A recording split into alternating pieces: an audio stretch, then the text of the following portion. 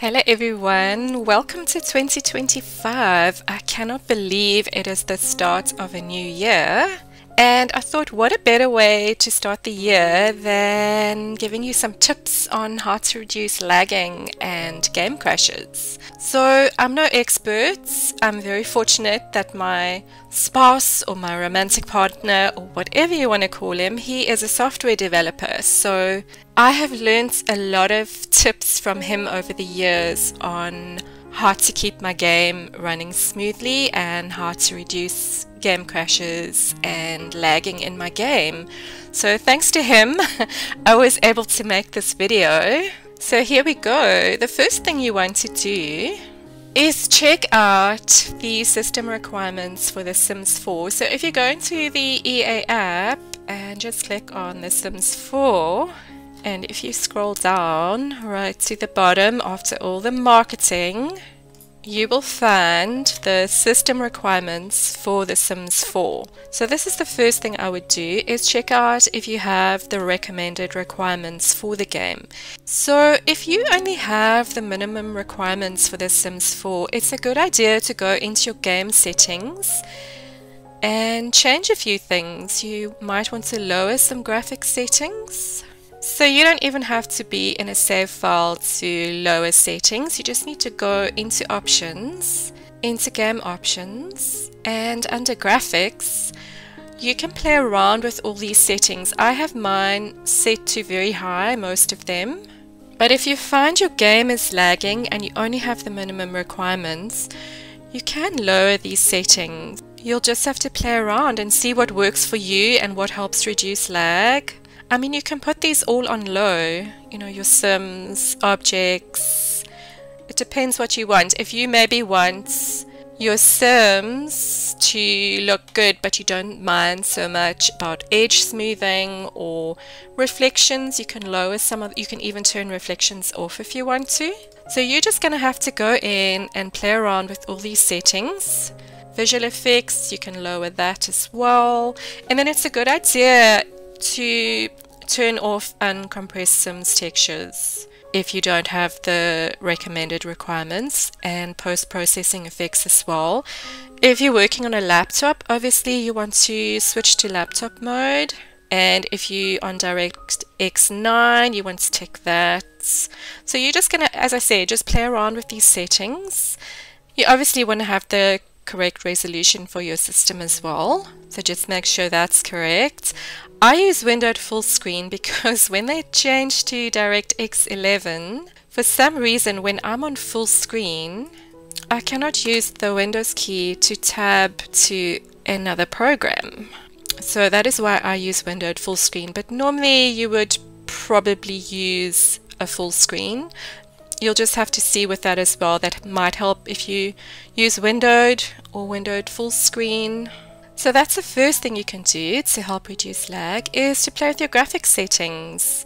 Play around, see what works for you. You might find that turning reflections off might reduce lag for you. It just depends on your system as well. And then just remember to apply changes when you are done. So after you've played around with your graphics settings and maybe lowered some of the settings, which obviously none of us really want to do, but it does help reduce lag and game crashes, the next thing you want to do is make sure you have some space on your computer. Now the first way to do that is to obviously delete some files. So I have many files that could be deleted on here. I'm just too lazy to go through all these files and see. I'm sure there are many things that I do not need, but that is your first start, is to delete files that you may not need. And the next thing you can do to reduce space on your computer is a disk cleanup. There we go. And you just need to choose the drive that you want to clean up. So a disk cleanup will scan your hard drive and get rid of any files that you don't need. So you just need to click OK, and it does it automatically for you. So the next thing you want to do once you've deleted old files is you want to empty your recycle bin. So you just need to click on that and highlight everything and delete, and it will ask you, are you sure you want to delete these items, and you say yes. And there we go, we have an empty recycle bin. Okay, so you've deleted any old documents, you've emptied your recycle bin. So what you might want to do as well, if you go into your electronic arts folder, mine is under my documents, Sims 4, and you want to, if you're using mods, you are going to get these last exceptions. So you can delete those. That will also free up some space on your computer, and it does actually make your game run a lot more smoothly if you delete these every single time. I usually do mine after I've played. Once I exit my game, I come in and delete any last exceptions and also the local thumb cache. I delete those as well. And anything in relation to mods, I normally delete this Wicked Whims. I have an exception here, I don't know why, but let's delete that.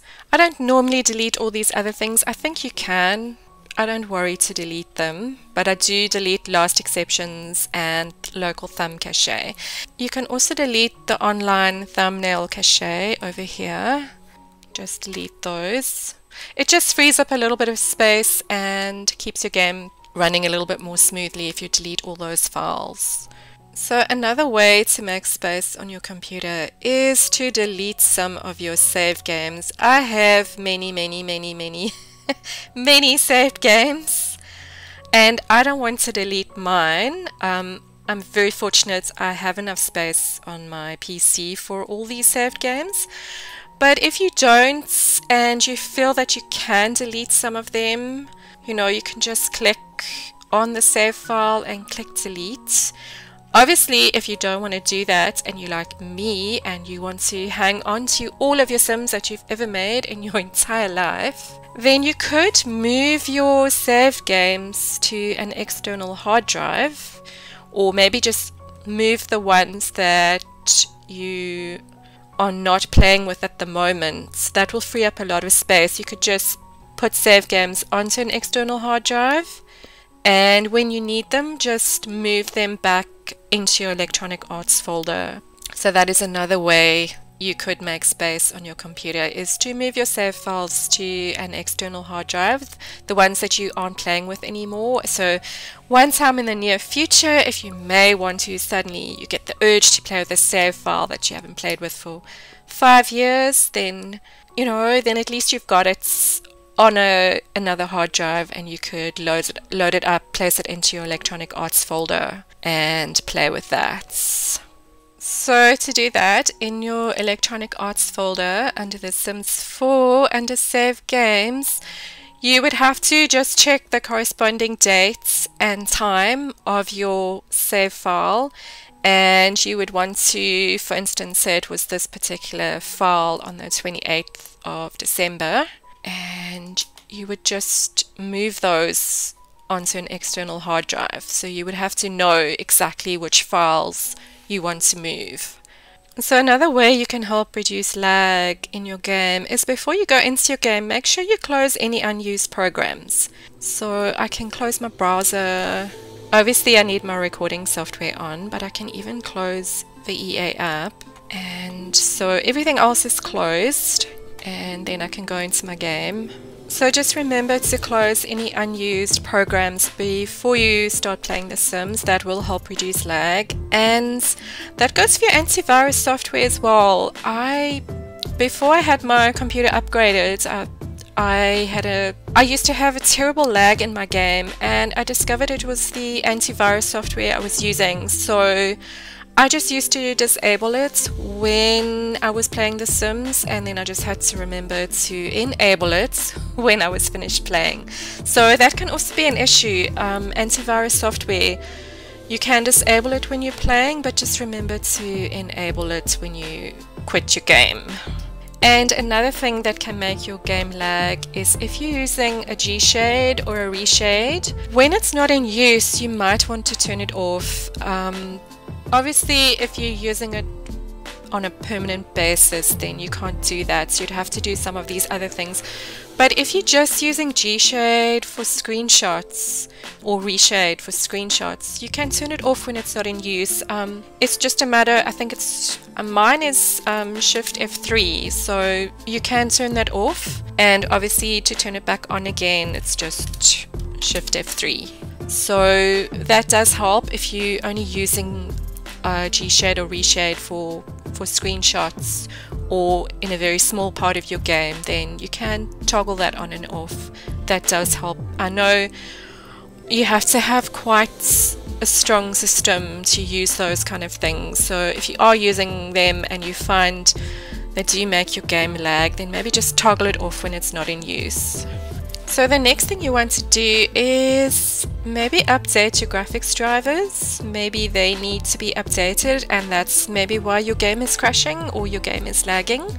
So to do that, you just need to type in the Windows search bar, Device Manager, and you want to go to Display Adapters and just right click on them and update your drivers. And Windows will search and see if they need to be updated. And also make sure that your Sims 4 game is up to date as well. So you want to make sure that your graphic drivers are updated, make sure your Sims 4 game is updated, and you want to make sure that mods and CC or custom content are up to date. Broken mods and broken custom content are often the causes of Sims 4 game crashes. Not always, but a majority of the time if your game is crashing, it's more than likely a broken mod or broken custom content. So most modders are very good at updating their mods after a major game update, because mods often break when there's a major game update, but most modders are very good at updating their mods. So just make sure that your mods are up to date, all the mods that you use. And if you've done that, you've updated your mods and your game is still crashing, then it's best to disable your mods temporarily. So go into Options, go into Game Options, under Other, just untick Enable Custom Content and Mods and apply changes obviously, and then quit your game. And when your mods are disabled and you go back into your game, if your game is not crashing anymore, then you know it's a mod that is the cause of the crash. Then what you're going to need to do is you are going to need to do the 50-50 method to find the broken mod. And so what you want to do is delete that broken mod or just move it out your game temporarily until the modder can update it. So before you do this, just make sure your mods are enabled, because you're going to have to keep on going in and out of your game to find the broken mods. So make sure your mods are enabled when you are doing the 50-50 method. So you're going to go into your Documents folder, into Electronic Arts, into the Sims 4, and into your Mods folder. So I have 455 mods in my mods folder, which is actually not a lot. And what I'm going to do is I'm going to highlight about half, and I'm going to place half of my mods into a temporary folder. So I have a Sims 4 mods and CC folder, which I use specifically for this purpose. And the other one, the Sims 4 mods, this is just a temporary folder I use to place mods that I want out of my game temporarily. So the Sims 4 mods and CC is specifically for the 50-50 method. So I'm going to place half of my mods in here, and then I'm going to go back into my game. And if my game is not crashing anymore, then I know that the mods that I just removed, the broken mod, is in that batch of mods. So if my game is still crashing, then I know that the mod that is causing my game to break is still in the mods folder. So you just have to keep on doing the 50-50 method. It's a bit of a headache, and you keep on having to go in and out your game and until you find that broken mod. So when you find the broken mod, obviously remove it from your game. You can put it into a temporary folder to remind you to update it maybe. But obviously if it's not updated, then you obviously can't use it anymore, and you'll have to find maybe another mod to replace it. The 50-50 method is a bit of a headache, but it is worth it to find a broken mod. So something else you can do to keep your game running smoothly is to repair your game, and you do that through the EA app. So just make sure you're in your library, and on The Sims 4 you're going to click on these three dots. Just make sure your game is not running, because the repair option won't show if your game is running. And you just click on repair, and that will verify all the game files for you. If you bought your game through Steam, you will have to verify game files on Steam. So that is another way to make sure your game runs smoothly, is to repair your game. So if you've tried all these things and you're still getting some crashes and some lag, maybe even you're not even using mods and your game is lagging, sometimes it's a good idea to upgrade your hardware. And it might just be a matter of getting a new graphics card. That helped me a lot. I got a new graphics card and a new hard drive, and it made a huge difference. Obviously that's an expense not everybody can afford to do, but with a new graphics card I was able to increase my graphics settings to the maximum, whereas before I used to have all of these on low and medium, but with a new graphics card I was able to increase to the max. So anyway, so I hope that helped you a little bit, helped you maybe give you some tips and ideas to reduce lag and crashes in your game. And let me know in the comments section if there's something that I haven't mentioned that that you use to reduce lag and crashes. I know a lot of people use the last exceptions mod, which helps to find broken mods and so on. So just let me know if there's anything you do to make your game run more smoothly, to reduce lag, to reduce crashes. And enjoy this new year, this 2025. I hope it brings a lot of good things for everybody. Thanks for watching. Bye.